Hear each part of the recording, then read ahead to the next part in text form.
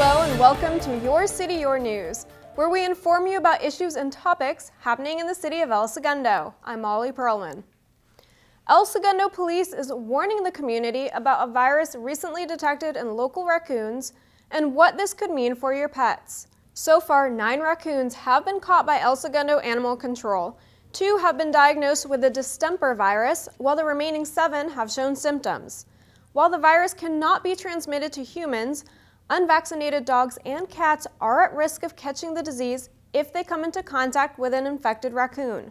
Once transmitted, there are certain symptoms that an animal will exhibit. Sneezing, nasal discharge, difficulty breathing, things like that.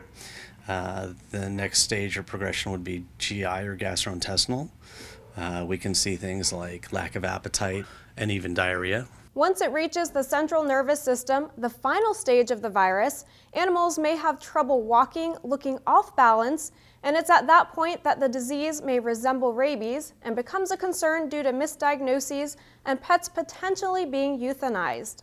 In order to protect your pets, Dr. Stryber says vaccines are key and to follow these steps. If you have a cat that's an indoor-outdoor cat, don't let it go outside, don't feed it outside, don't put its food outside. Same thing as with dogs. So far, no pets in El Segundo have been diagnosed with the distemper virus since the outbreak, but the El Segundo Animal Hospital is receiving a higher volume of calls regarding vaccinations. For more information, pet owners can call the El Segundo Animal Hospital at 310-606-8811, or if you observe a raccoon exhibiting symptoms of distemper, call the El Segundo Police Department at 310-524-2760. The El Segundo Police Department has seen an increase in thefts from purses that are left unattended in shopping carts. Only a few seconds is all a thief needs to remove a wallet from an open purse. Often the suspect is working with other individuals that will distract the purse owner or act as a lookout. Typically, right after the theft, the thieves will take the stolen wallet to local stores to purchase thousands of dollars worth of gift cards using the victim's credit/debit cards. If you are shopping and your wallet is stolen, immediately call the police from the store. If reported quickly, officers can view store surveillance and be able to provide local agencies with suspect descriptions that could lead to an arrest. A group of El Segundo High School students recently competed as finalists in a coding competition for the International Space Station. The Space Eagles have been preparing and coding since September, and after making it to the top 14 out of approximately 150 teams, their program was put to the test in the Zero Robotics International Competition organized by NASA and MIT. This competition is called Coronaspheres, and basically we program satellites in the International Space Station to take pictures of points of interest on an asteroid. There are various challenges added through the way, like solar flares, which cause us to lose data and lose control, and weird things like that that we have to take into account. But it's all programming and it's all simulated. The El Segundo team collaborated with students from Maryland and Italy and achieved the 4th highest score in the finals, which consisted of programming actual robotic satellites on the International Space Station. You know, they have a spinning asteroid that they have to track these things that are moving, and then they have to worry about colliding with their opponents. They're trying to avoid the sun solar flares. All this stuff is, even MIT said, is tough. El Segundo is the only high school from Southern California that made the top 14 ISS finalist team alliances this year. The Space Eagles are planning on finishing even stronger next year, noting that their team members will be juniors and seniors, taking advanced calculus and AP computer science courses. Every 2 seconds, someone in the U.S. needs blood. Renee Stevens takes us to Fire Station 1, where El Segundo's finest battled it out to help make a difference. We're here at the El Segundo Fire Department for the 9th annual Battle of the Badges for a very worthy cause. It's supposed to be a competition between our police and fire departments. However, we encourage everyone from the community to come down and give blood. More than 41,000 blood donations are needed in the U.S. every day.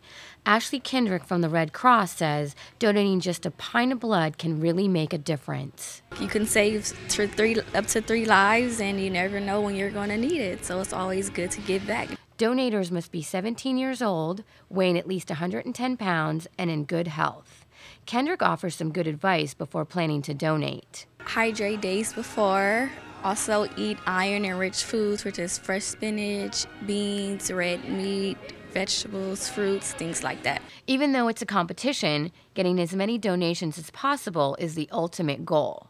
To some, like firefighter Ivan Stevenson, this cause is close to his heart. My mother was a recipient of receiving blood. She passed away from lupus, but she received many donations of blood throughout the years. Donators will receive a t-shirt to wear in pride in their effort to help save lives. For El Segundo TV, this is Renee Stevens.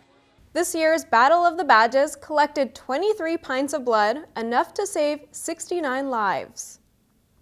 Friends and family recently gathered at the El Segundo Museum of Art to explore their new exhibit. During the museum's Experience 13 entitled Home, attendees took part in family-friendly tours with ESMoA educators and created artwork inspired by the theme. Family Day is a free event that happens monthly here at ESMoA, and it's a wonderful time for friends and family to come out, look at art, talk about art, and make art together. This is an activity led by an artist, so this is coming from someone's passion and from their skills, and it just gives them a real feeling that what they're doing is really quite special. And that's exactly what we hope that ESMoA would be like, to become the living room of El Segundo with artwork on Main Street. We are actually joined by one of our artists who's currently featured in our Experience Home. She is here facilitating a bookmaking workshop, and it's always exciting to be working with a living artist. Family Day and all art-making materials were free. Keep an eye out for their next experience entitled Spark, which will have a combined community opening and Family Day on February 22nd. May is Older Americans Month and the time to appreciate the older adults in our community at Elderfest. This year also marks the 50th anniversary of the Older Americans Act. In honor of this milestone, Recreation and Parks will focus on how older adults can take charge of their health, getting engaged in the community, and making a positive impact in the lives of others. To nominate someone, fill out the short application with a brief statement regarding the person and turn it in to the Jocelyn Center by March 11th. For more information, call 310-524-2701. The El Segundo Chamber of Commerce has moved web locations from .org to .com. Their new webpage has the latest on events, photos of past events, and much more. To view the page, visit elsegundochamber.com. Well, that's all for today. Remember that you can also keep up with us on Facebook, YouTube, and Twitter by searching El Segundo TV. Thanks for watching Your City, Your News. I'm Molly Perlman. We'll see you next time.